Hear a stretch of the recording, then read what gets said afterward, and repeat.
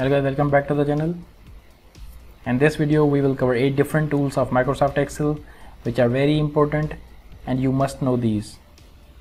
So let's start with first one, which is Gridlines. As you normally see these lines in Microsoft Excel which are called Gridlines.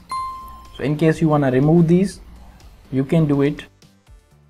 In order to remove these grid lines, you need to click on View, and then from here you need to uncheck this.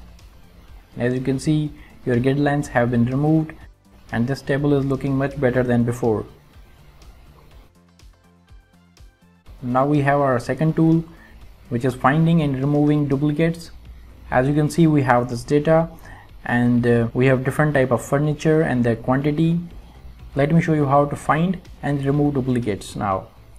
So in order to find your duplicates, you need to select your data, which we have here. So from home, you need to click on conditional formatting, then from highlight sales rules, and then from here you will find this duplicate values in the bottom and you can press OK. So now you can see these duplicate values as it is showing, and if you want to remove these, you need to select these, and from here you will click on data, and then from here remove duplicates. So it has selected both the columns, and then OK, and then OK. So as you can see, the table which was with the same quantity has been removed, and these are not removed because they have different quantity. But in case you just want unique type of furniture, then you just need to select this, and then from remove duplicates you will click on remove duplicates, then you will uncheck this quantity and then OK and OK. Now you can see you have different type of furniture and duplicates have been removed. So third useful tool which we will learn now is hiding or unhiding the columns and rows. So as you can see, we have this data. In case you want to hide your row or column, so you just need to select it. You can do it from mouse by selecting this column. You can hide it by right click, and then from bottom you can hide it, and you can do the same by selecting a row, and then from here you can hide it like this.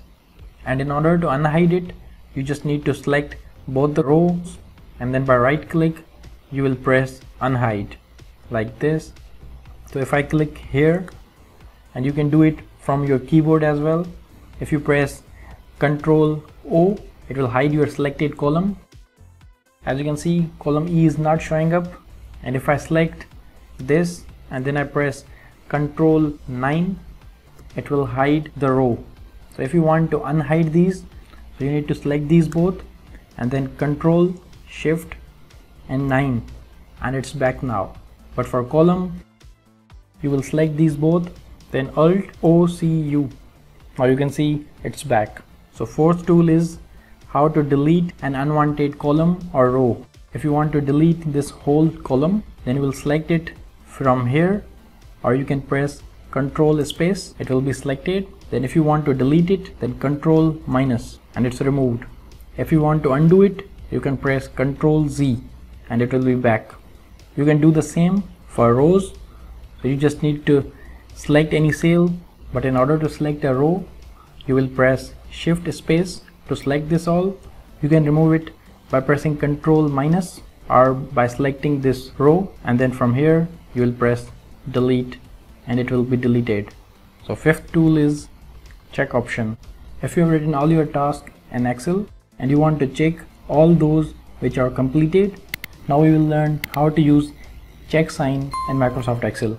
So you need to press Shift P and then enter. Now you will select this, and from home you will click on this arrow beside this font and you will select these fonts, this Wingdings 2, and you can see this check sign. Now you can do some settings like bold, and then from here middle align, and then center, and then you can drag it or copy from here and paste it here. Sixth tool which is very useful is borders. If you have a table and you want to differentiate it from the grid lines, then you can select your cells and from here border, you can select the type of border you want.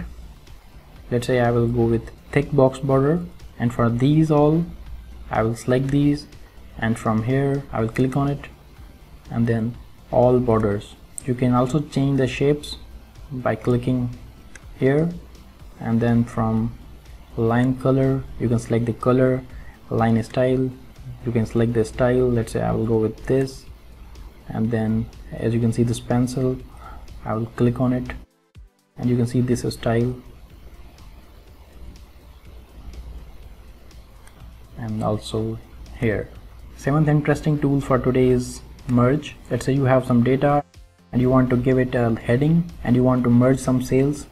Like if I write title for this, it's a stock report, and if I want this to be shown in the middle, then I will select these, and from here merge and center, and now you can see it's in the middle, and then I will press Ctrl B to bold it.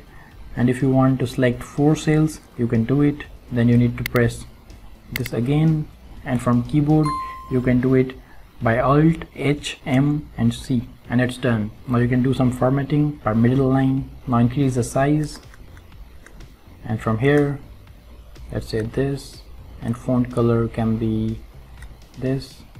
I think now it's looking good. Add the amazing tool which is freeze. This is also a useful tool which you can use. Let's say I select this and I am going down by pressing down arrow like this. I don't know what this figure is for. Now I am unable to know the heading of this. So you can freeze this if you want to. Control up, and let's say I want to freeze this. So I will click here, and then from view I will click on freeze pens, and you can see these options: freeze top row, freeze first column, or this is a customized option. If you will select here, it will freeze everything above and on the left, but I will go with top row, so I will click freeze top row, and now you can see this line which is thicker than grid lines. And now if I go down by pressing down, you can see the top row is freezed now. Please hit that like button if this video was helpful for you. Comment down if you have any questions, share with your friends, and don't forget to subscribe.